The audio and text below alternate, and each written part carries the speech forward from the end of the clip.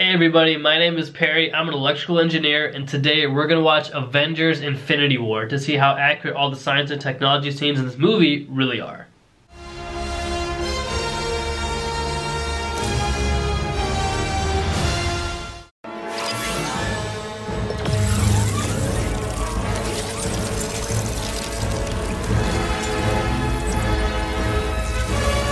Where'd that come from? It's Nanotech, you like it? I definitely like the Nanotech. It is really cool. Nano means 10 to the -9th, which is really small. That's like comparing the size of a marble to the size of the Earth.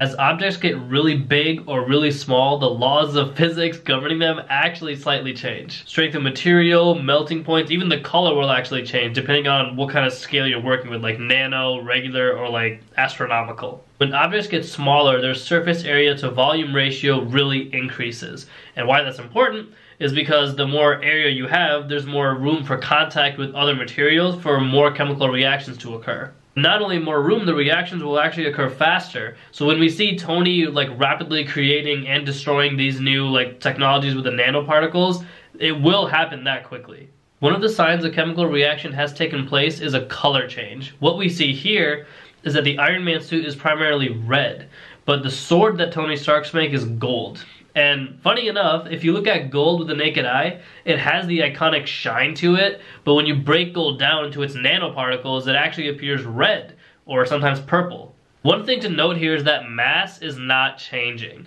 No matter where the particles move, the overall mass of his suit will not be affected. I mean, the distribution of mass will definitely change. If you have a shield in one place, or if you're doing the booster rockets, then most of the mass is at your feet instead of to the torso. This is outlined very well in the movie because as the number of nanoparticles Tony Stark has access to decreases, parts of his suit are vanishing as well. Solid nanomaterials will actually behave like liquids if you group them all together, and you can easily see this on the beach. If you go and you just fill a bucket full of sand and then you're pouring the sand out, the way the sand is pouring out of the bucket is the same way that water would pour out of that same bucket. Now imagine taking that sand and making Excalibur with it. That's basically what he's doing right now. The big question is, can he make the diversity of objects from the nanoparticles that he does in the movie?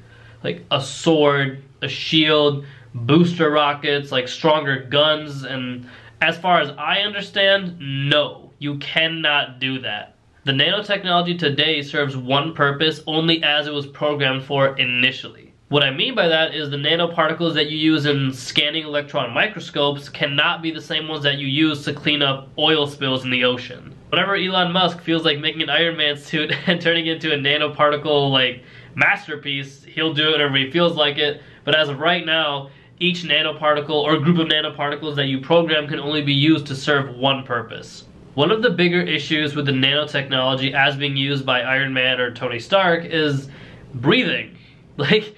As silly as it sounds, you don't want to breathe in these nanoparticles, and because they're so small, and especially here, Tony is constantly changing shapes of the Iron Man suit to whatever he needed to be, but the more you make alternate shapes, the more the nanoparticles are moving, the higher the chances you have of breathing those particles in. And again, the arc reactor was killing him, and he found a way to get around that, so I'm sure there are ways of going around the nanoparticles, entering your body. One of the criticisms that I do have here is how the nanoparticles are housed. You can't keep them all in one block on your chest, because they're not being created as they disperse around his body to make the Iron Man suit. They're all already in one place. So that one spot is going to be very heavy. I don't think he can just walk around with it as casually as he is right now. It would make far more sense for Tony to put a backpack or some sort of vest on him, because this is not possible. There's no way that you can have all those nanoparticles and have all that mass held in one place and then just be casual about it.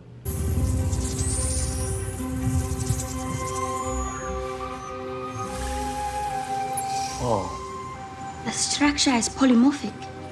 Polymorphic is just a really fancy word. I mean, you can easily break it down to little ones. Poly means many, and then morphic comes from morph, which means to change. So polymorphic means many changes or various alterations. People are polymorphic. We have dark hair, light hair, tall, short. We come from all different parts of the world, but we're all still people. Polymorphic, as it pertains to computer programming, works like this. It just means that you have multiple variables and you can use them in various places in various parts of your code. Let's set a variable y is equal to x plus 5. So as x changes, y changes. Now you have another variable z. So z is going to be activated when y has a value of 10 or above. Okay, so as x goes from 1, 2, 3, 4, 5, then y is going to be 5 plus x. So when x is equal to 5, y becomes 10. Now the variable z, it becomes activated in your code for whatever purpose it serves. In that example, variables x, y, and z are considered polymorphic. It's 8 degrees off its axis. Gravitational pull is all over the place. Yeah, we got one advantage. He's coming to us.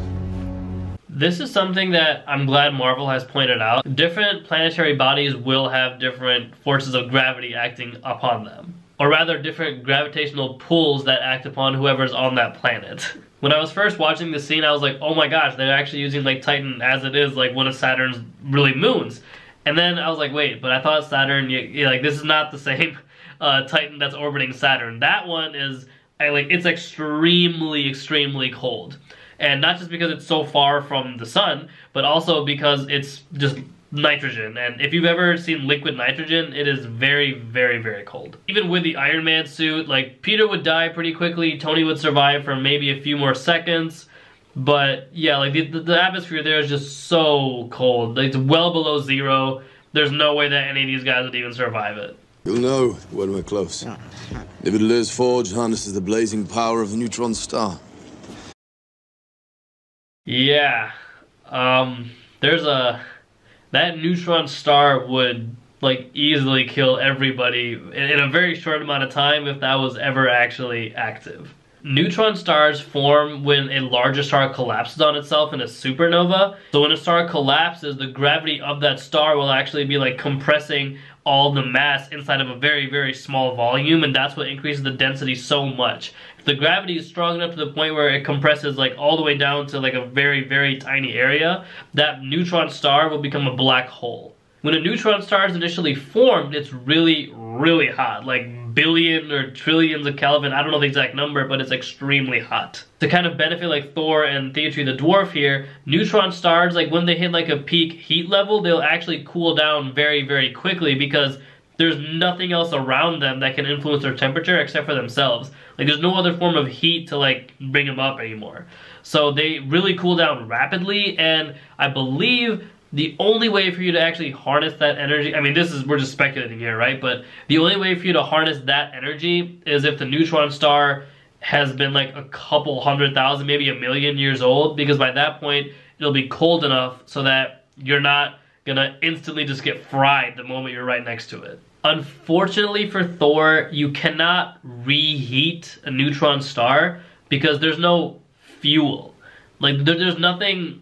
Like you can like make a spark, but there's nothing to actually like fuel the reformation of a star. That's not how that works. The neutron star shown here is probably towards the end of its life, and if you contain it, like they showed here, like I don't know what that sphere is, but if you can contain a star somehow, some way, then it'll be like cooling down much slower, so it'll maintain its heat longer. Now, I don't know how those rings are actually like projecting all the heat energy from the star in one direction, but if you could do that, I would be surprised that it would just like blast through. Like, I don't know what resistance it's actually hitting to heat anything up.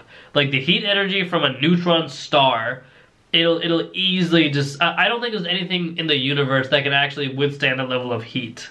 And that does it for Infinity War. I'm sure I missed a lot of stuff that you guys probably wanted me to discuss in this movie, but there's so much going on. Just throw it in the comments if I missed anything, and I'll get to it as quickly as I can. I really hope you guys enjoyed the video. I loved watching this movie. It's my favorite Avengers or Marvel movie they've made so far. Thank you guys so much for watching. Stay fresh and stay golden.